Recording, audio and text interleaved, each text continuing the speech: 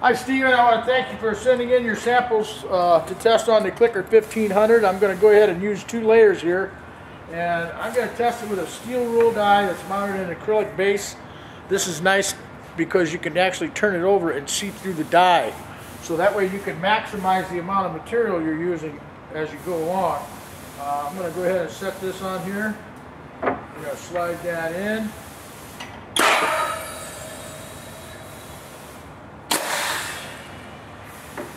Cycle, and as you can see,